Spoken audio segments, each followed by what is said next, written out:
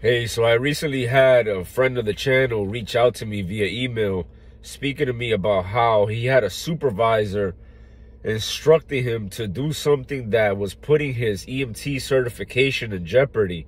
And I want to make this video to reply to him and also to let you guys know that a lot of times you're going to have people in the authority position, I quote unquote authority position, giving you advice on what to do and how to proceed on a certain situation. And these people can include but are not limited to the dispatchers, your supervisors, your co-workers, the nursing staff, and the other members of the healthcare team. And I say that to say this, my people. A lot of times people's advice is relative to their personal opinion and their personal bias and whatever it is they have to gain from your actions. For example, I have an perfect example is like when a dispatcher tries to tell you when you should eat, what time you should go to the bathroom.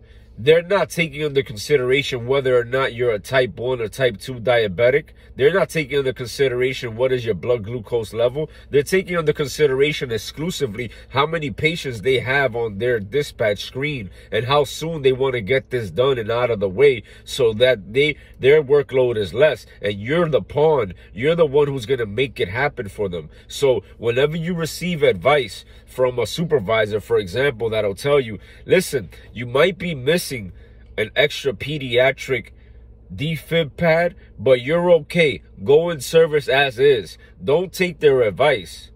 Look at your checklist and make sure that it's aligned with what the protocols and the local laws for your Department of Health and your emergency medical service is considered to be complying in compliance with the checklist and what it is that you need bare minimum on the ambulance. Because a lot of times that lack of equipment is something that they are not able to deal with, yet they still want you to go on the road and go in service. Don't take their advice. You'll also hear this advice from crews that you relieve from the night before. So if you come in the morning, you got guys in the nighttime who decide to just go to sleep and they don't gas up their vehicle. They don't switch out the oxygen that's already used. They don't restock medications. And then they leave you with the burden of having to do it. So instead of going in service, what you can do is just communicate to the dispatcher, listen, this is unit 17 SAM, 17 Will, 18 X-ray. We're out of service from tour 3. Tour 3 being the tour from the overnight. Do not go in service. Refrain from going in service and making yourself available because somebody else talked you into it. Make sure that you take your time and make sure you have everything you need. Because a lot of times, again, the people who try to push you towards going in service and doing what they keep incentivizing you to do is someone who doesn't care about you. I'll give you an example. We had a guy pull a gun out on us in the Bronx. We were an ALS unit on a hot, busy summer day. We removed ourselves from the scene without instruction from the dispatcher because the dispatcher was taking too long to answer. We just left. Patient abandonment or scene safety BSI. I guess it was up to the judge, right? But we never reached the judge. What I do have to tell you about this job is that once we had about 20 minutes to half an hour removed from the scene waiting for further instruction, he did not reply to us. He didn't get back to us. So I took it upon myself. Hey, listen, this is what happened. We're still waiting for further instruction. Do you have an ETA on the police department? Because we want to help this person, but we need to help them with the right resources. His instruction to me was, listen, the police department is still unavailable. We don't have an ETA, but please circle back around that block and find out if the perpetrator's still there. Like, let that sink in. This was the dispatcher's advice on a recorded line, telling me to go back to the scene where the guy had just previously pulled a gun out on us in the Bronx.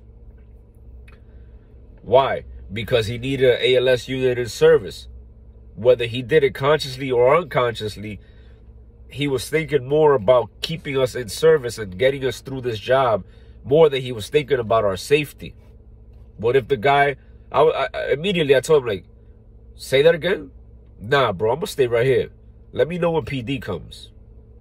And then he realized, he was like, okay, cool. Yeah, that's right.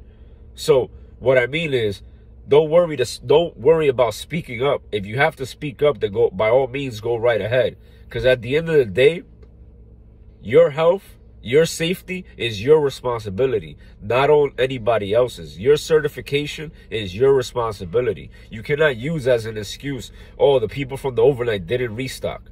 You cannot use as an excuse of driving with a suspended license, oh, the supervisor said it's okay. So, with this message, my people, understand, you have people who have bias, and their bias may lead you to do something that's hindering your progress in life, whether it's on or off the ambulance. Take advice from people that are or are on their way to be where you want to be. Like, I'll listen to a janitor on how to live a happily married life if he's having a happily married life. But I'm not going to listen to the same janitor on how to reach financial freedom, because obviously he apparently doesn't have it from working as a janitor. I hope this helps. Peace.